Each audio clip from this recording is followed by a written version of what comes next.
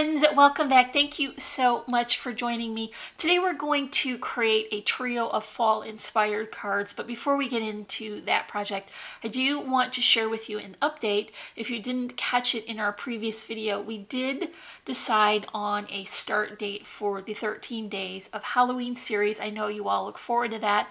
I've gotten a lot of people asking even after we shared the date on the other video. So I will tell you again here, it is September 24th. That's a Thursday. We'll be at 7 p.m. and we have a lot of really amazing projects lined up to share with you for 13 days straight. Lots of holiday inspiration for your Halloween. So make sure you set your timer for that so that you can join me for our 13 days series. And let's get on to this project. Now, usually when I'm sharing the supplies I'm using for my project in my videos, I will share a full collection, and that is because I typically pick them up that way, or I get them as an allotment from a design team from a brand. But for today's project, I'm doing it a little bit differently. I did pick up a sheet of cut-aparts, and I'm going to pair them with papers that do not come from the collection. So this is the Hello Autumn. It is the Give Thanks boards, and this is from Cartabella. I was absolutely in love with all these little chalkboard images. There's a variety of sizes, all kinds of different sentiments. They're all really sweet, and they have a border that looks like wood grain. So I knew I would be able to get a lot of use out of these for different size projects and just cut them apart. I cut them leaving a little bit of the white border so that they would look more like actual ephemera. And then I paired them with these patterns that I picked up from Hobby Lobby. So they had a lot of really fun fall inspired patterns. I love them. This one is actually from Authentic Paper, so that's interesting to me. I noticed that when I flipped over the page. But they also have these really sweet pumpkins that have the plaids and the different colors. This one is the blue color, and that is really new for this last couple of years, and I love that addition for the non-traditional decorators that like more than just the browns and oranges. So I really love this page. There was a couple of sheets that had some wording on it. This is a really nice all-over pattern, and it just has different sentiments for Thanksgiving or fall. A second plaid here. I didn't wind up using these two because I thought they might be too large for the size of card I was working with, but I do like them and I will be using them soon, so look forward to some projects created with these. But it's just a little bit of a different scale, and so that didn't work for today. But once again, it does have that pretty blue in there and all these rich warm colors paired with it.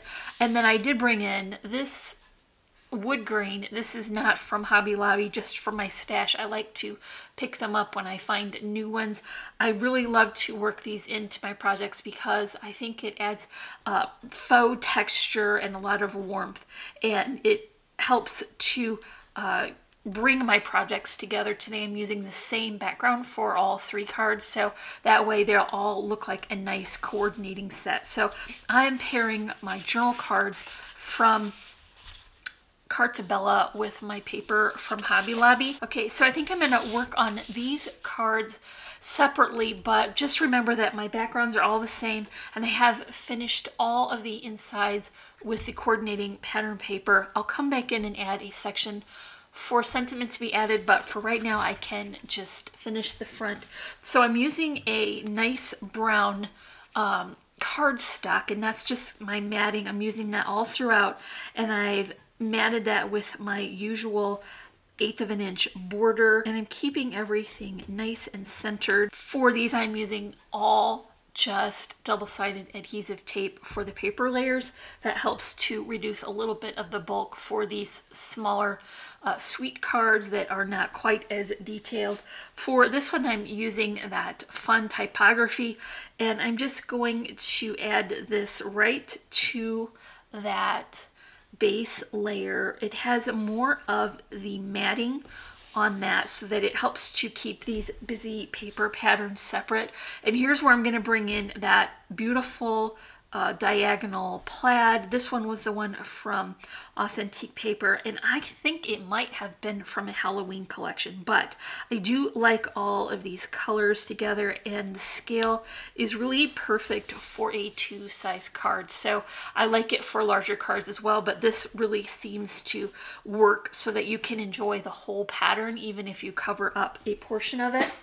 So I've got a doily here, and this is just cut from crisp white cardstock. It's a smaller scale than what I typically use, and this is going to help break up those patterns so that the focal image really stands out. I don't have a lot of surface on the background there to adhere tape to, so I'm just going to use my hot glue gun to adhere that.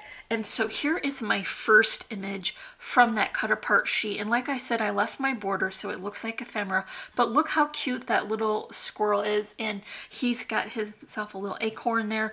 Also, this sentiment is a little less traditional, kind of whimsical even with the different kinds of fonts, and I really love that. So I'm putting this on. Here's the only dimensional paper layer I'm going to add. It's got foam spacers behind it so that I can build up a little dimension, but mostly this is going to be flat. It will fit in the A2 size envelope, but it will not ship like regular traditional card. You're going to have to add a little bit of extra postage, but not a lot. I did ship a card this weekend and it had a bow on it, and it was 55 cents. So I think less than $1 will get this through the mail. Now, keeping on with the less dimensional embellishments, I'm going to add this little flower cluster. I created these with some scrap paper that I just had. I picked a pretty wine color, and then this is kind of a pumpkin. It's not really like a stark orange, but it is very vintagey looking.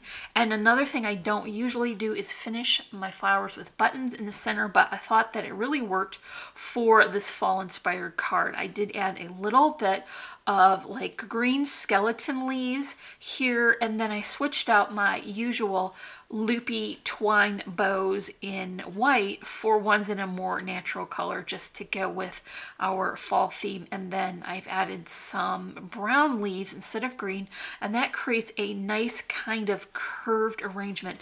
I can add that right here, and it's just going to hug the bottom of my journal card. I'm calling that a journal card, but really I think it's just more of a cut apart because it isn't the traditional size. And like I said, there was a lot of different shapes and sizes on there, so that will be nice for different kinds of projects. Okay, that will cover the bottom. To balance that, I want to include a bow. And this is just tied with some pretty metallic-y ribbon, topped with more of the twine and a button. Before I add that, though, I do want to include this pumpkin charm. So this is fall inspired. It is not Halloween. It doesn't have a jack-o'-lantern face on it, but it will add a nice little bit of sparkle and detail. So I just want to add that here and capture those tails between the card and the bow. And that is going to complete our first card. So as I mentioned, I am using the same card base, the same size, and the same base layer of that wood grain. So here's my second card. We're going to build that pretty much the same. So what I did was I got out those papers and I just cut my shapes from them so that I could use the same elements throughout, and that would help them to be more coordinated. So here's my base done. So for this one, I'm going to add my plaid banner shape, and I did not use my dies for this. I just wanted this to be a longer, skinnier shape than what I had the die for. This is so easy though. You just cut the width and the height that you want and then fold it onto itself on the bottom and nip that little tail out so that you get that iconic fishtail or dovetail shape. And then I'm going to add it here. It's slightly offset. That helps me to line it up better from the side.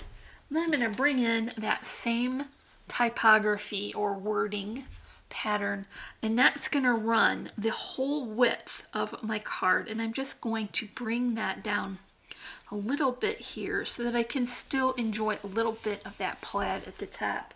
Now, why this would work really well for you if you want to bring this to a crop, or if you go to outings where you're crafting, you could definitely make all of your cards with a different look, but using the same elements throughout so that you only have to bring a small amount of supplies. Now, I don't crop because I don't scrapbook often, but I do often take my crafty projects with us when we go to the lake. So we take our camper to the lake and we have a nice table inside. So I always bring a little something creative to do, and this would be great because I don't have to bring all the supplies. I could just bring some and then make lots of different projects with it. So this one is the same flower arrangement, and it's just a slightly different sentiment here. It says give thanks and it has pie, so that will be nice for this card.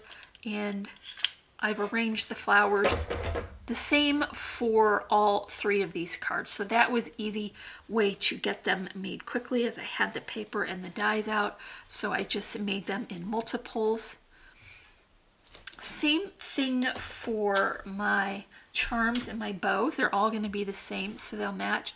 I just want to hold that on there and attach that the same as I have for my first one. So that completes my second card. Let's move on to the third one. Same base layers again with that pretty wood grain with the brown cardstock going throughout. Everything is going to be centered. This time I'm bringing the larger fishtail banner shape in with the wording, and this is going to be right in the center but further down from the top. And what I want to do is add that plaid to the top, and that will just be a nice border. I'm using the cardstock border that is already there. I'm just lining that up. So now we've got a different arrangement of fishtail and plaid. So it will coordinate, but it doesn't match exactly. Here is my doily, and I'm moving it over just slightly because I want to include a different orientation of the sentiment. So this is more of a profile, but it still has that same pretty wood grain and the chalkboard style sentiment.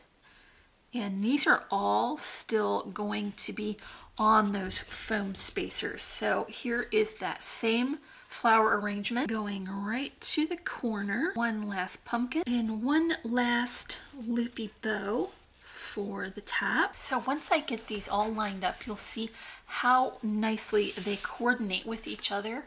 And then I thought to myself, when I had these all arranged, it would be really sweet to hang these over a bit of jute twine and create like a small banner from them, so you could use them as decor in your home. So these are the three cards that we made today. Now these are the A2 size cards, and I did use the same elements throughout, but I did want to show you that those cut apart make excellent full-size cards. So here's one. I did bring in a little bit of buffalo plaid because I wanted it to match the plaid in the pumpkins, but I also coordinated that with the trim. So I brought that all the way around so it all coordinates nicely.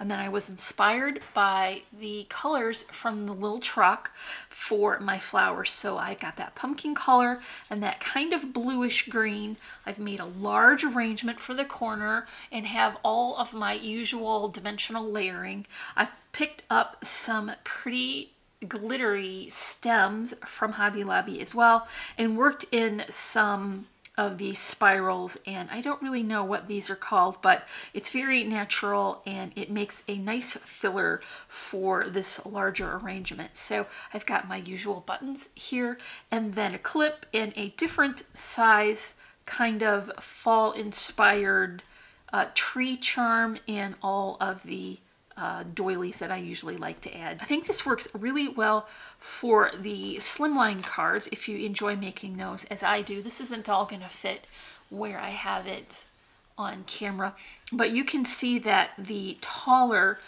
slimmer shape works really well and balanced with this taller, slimmer card. So I just went ahead and did all of my usual layering. I put a couple of smaller arrangements so that they would balance, put the ribbon, put the charms, put the buttons on, and so this works really well for the slimline card as well. So for today I made 5 cards, but I think I'm going to reserve the rest of those cut aparts to make one of my flip books. So be on the lookout for that coming up.